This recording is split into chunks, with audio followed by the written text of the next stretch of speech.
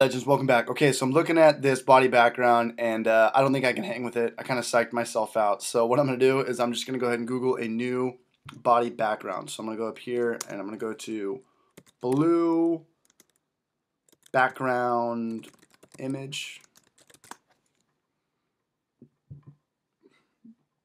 Okay, so let's pick and choose. What size is this? 1040 by 640. 1920 in width, 1080 in height. Let's go ahead and click that. View original image. It's going to download. It's going to open up. Okay, so we can save it. Now we can do this. Preview. Okay. Wants to play hard to get. That's fine, because we're going to play harder to get. Okay, let's... where did it save? Where's our downloads? Come on, where's the downloads? Ugh.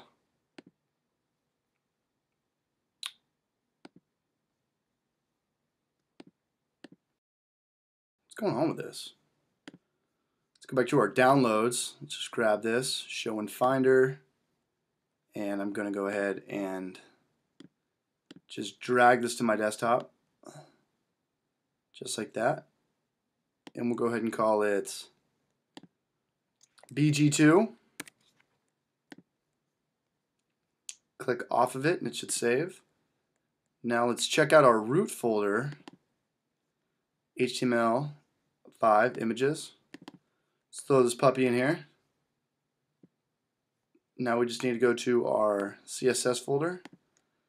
And where's our body? Images, BG2. Save it. We still have our CSS3 property of background size. Let's open this legend up. Much better.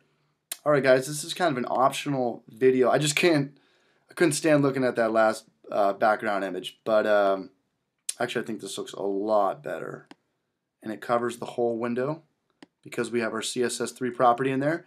Sorry if I wasted your time with that. I should have done this in the last video, but good luck with this. And in the next video, we'll finally start talking about more HTML5 tags, and we'll get this website rocking and rolling. Alright guys.